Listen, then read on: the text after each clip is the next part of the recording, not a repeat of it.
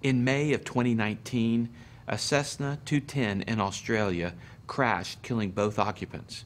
Since then, there's been an SB service bulletin out for the 210 177 Wingspar. We're going to talk about that in the hangar.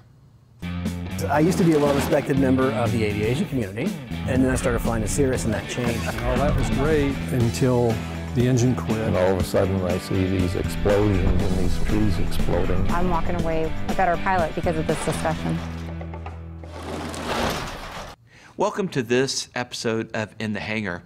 I'm joined by Bill Goebel. Again, Bill, thanks for coming out. That's right. This episode's a pretty serious episode. Very serious. We had an airplane crash, and it's the type of airplane I fly, a 210. And it happened in Australia, and since then there's been a string of things that have happened to the point where I'm seeing on social media a lot of other fellow 210 owners and the groups are starting to freak out a little bit.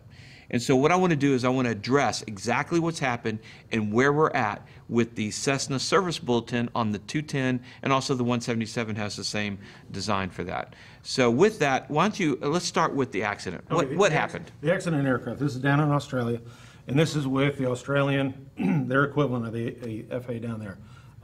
Australia does things a little different. They're actually a little more stringent, quite a bit more conservative to our FAA. But regardless, Cessna, stringent. Yeah, Cessna 210M Mike model, geologic survey, they're actually doing some low altitude. They were not pulling Gs, they were just doing running tracks back and forth.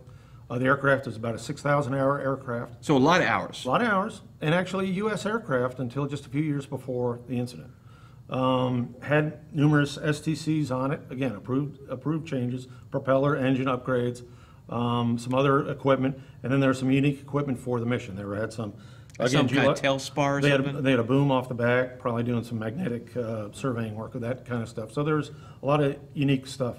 Probably so much equipment in there that it's only a two-man aircraft, really, two-person aircraft. And it's a six-seater originally. It's a six-seater. So again, kind of a unique aircraft, but then the mission was just driving back and forth. High-time aircraft. So what happened? Aircraft comes out of the sky, wing separates. Wing separate, yeah. Wing separates. Actually, what happened is where the wing separated wasn't at the wing, it was in the cabin. Okay. Okay, between the wing, between your main spar, there's a big machine piece that connects the left and right wing. And again, this is only on the non-strutted 210s. Okay, the early 210s, the 205s, the 206s had strutted wings. So this is the cantilever, full cantilever wing. Which also, not only the 210, but the 177 has the same design. Yeah, the 177 inherited the same Cardinal. part. The Cardinal inherited the same part. So what this affects, or the family of aircraft that it affects, is all the Cardinals, the 177A, B, the RG, and the French RGs. Okay, that whole family, all Cardinals, essentially.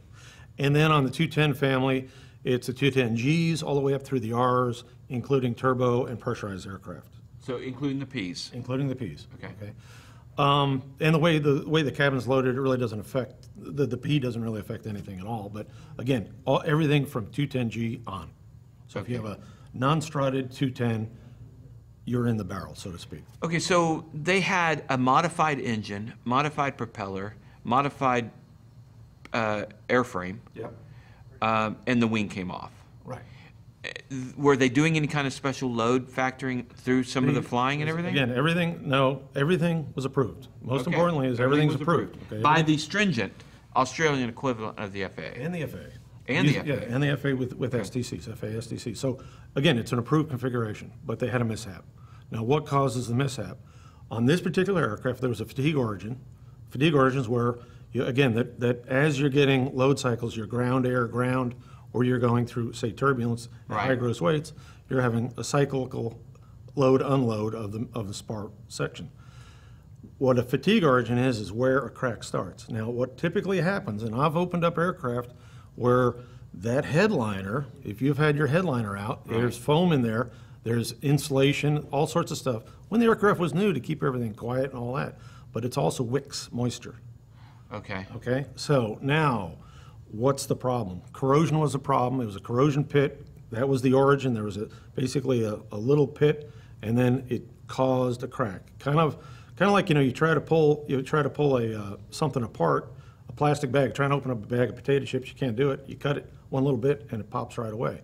So that's what a fatigue origin is. It helps It Okay. basically starts the process.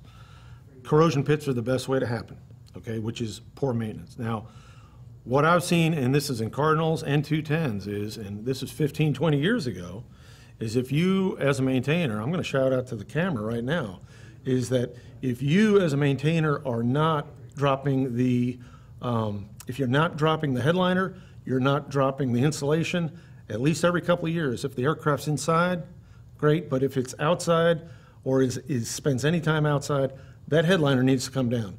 It's a lot of mechanics will, during annual inspections, it's just a headliner, there's nothing up there, it won't drop. The I reason know is- my mechanic, when I asked him about this, he says he pulls it down every annual. Yeah. But you'll have some folks that even in the Cessna checklist, it doesn't They really. don't. It's too much work. It's a hassle because on yours, the later model aircraft, it's a foreign piece, it's about Right. 6 feet long, and it's trying to, you're trying to wrestle a mattress almost. So a lot of times those aircraft will never get inspected.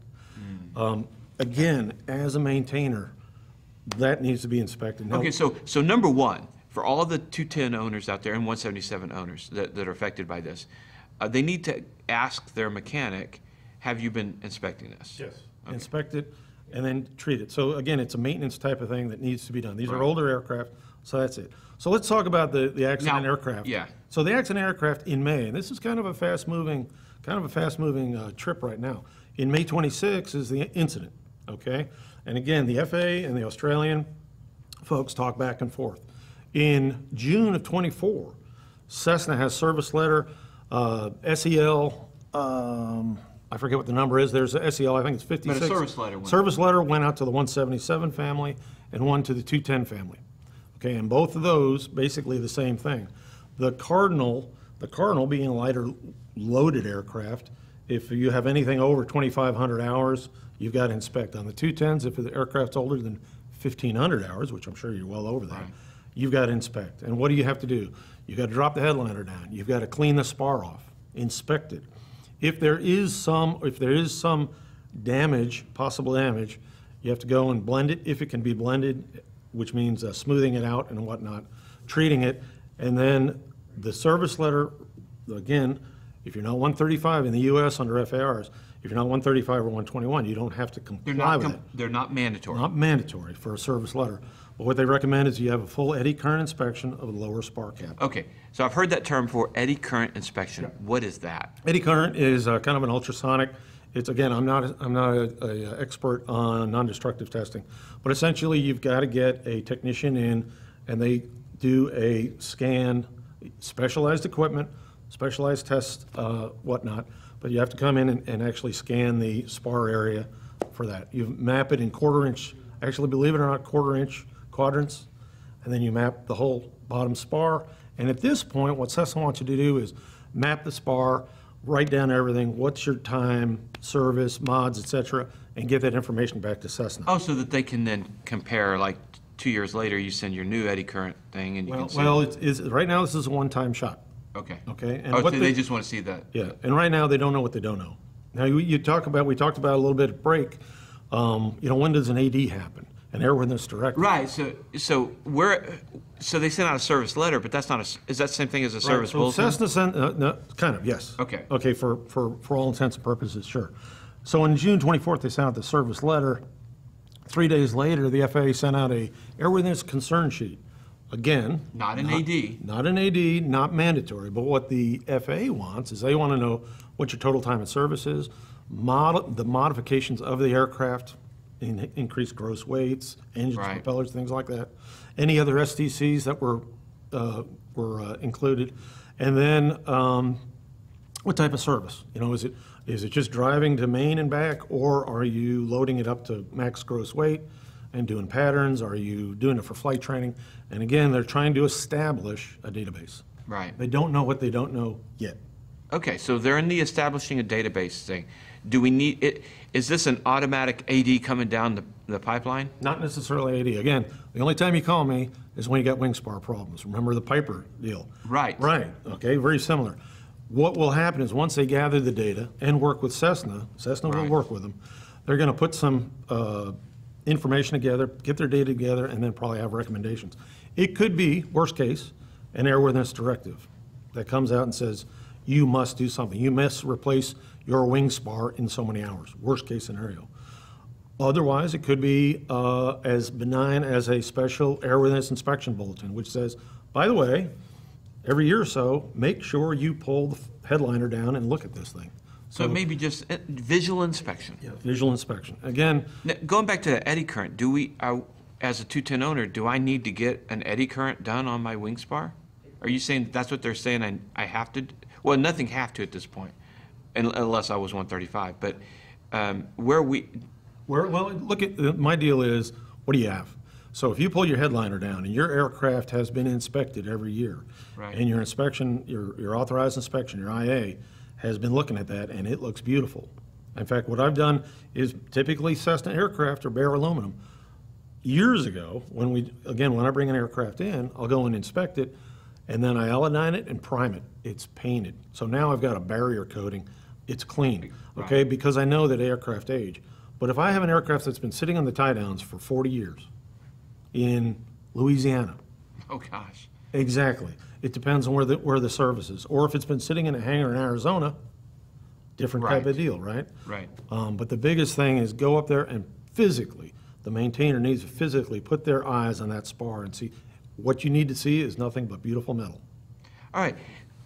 Doesn't it take more than just one accident before an FAA will issue an AD? I always equate it to golf, okay? You go out and play golf, what do you get? You boff the first hole, the first ball, what do you get? You get a mulligan, right? Right. In the FAA world, you get a mulligan. Okay. In that, you have one instance, and again, we go back to things even in the airliner world, but you get one mulligan in that something bad happened. The second time something bad happens, game over. Okay. Okay, So now- has there been a second time yet on It this? has not. Okay. Now, this is what I try to tell folks about airworthiness directives. Oftentimes you'll hear folks say, well, the company's just trying to sell parts. Well, see, that's what I was wondering too, is because, I would think that with the eddy current inspection that's highly specialized, if I've got a company that happens to have that, I'm going, come on, AD, right? Oh, yeah. Yeah. So they're pushing it, saying, "Oh, look how bad these Wingspars are." Yeah. And And then it that's- becomes marketing, not really safety. Right, and that's where the FAA is going to separate the wheat from the chaff, and their findings, final findings, have got to be based on engineering and proper analysis. Hopefully. Scientific. So, Yeah. yeah, you're not going to see that kind of pressure, so to speak, put on it. Okay. So, yeah, real important. That's the deal.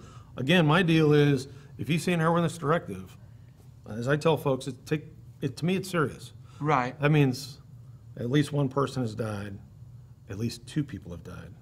So when the FAA pushes an airworthiness directive, don't take it lightly. Okay. Okay, so, and I see that, and sometimes in the experimental world, they say, I don't have to deal with airworthiness directives. Well, you may not have to, but you sure want to. Now, with regards to service letters, that I would put, because it's a thing, and you've got an aircraft that's not just brand new, is you want to make sure that you address it and inspect it. Right. And most importantly is treat that lower spar area. Have your maintainer go in and treat that spar area. Make sure there's no corrosion, and just, that's the golden part of your aircraft. Right. Hang on to it. All right. So it's real important to keep after it. All right. Okay, thanks, Bill. Thanks for coming on. I really appreciate it. And it's really, really, really good information. Okay, so for all of you 210 and 177 owners out there that are wondering, the takeaway here is that you need to get your maintainer to inspect that Wingspar. And it should be done on a regular basis too. It's never a bad idea. Make sure that they take the steps to pull down that liner, pull out the insulation, and get a good look at what's going on up there. Remember, keep safe out there, and we'll see you next time in the hangar.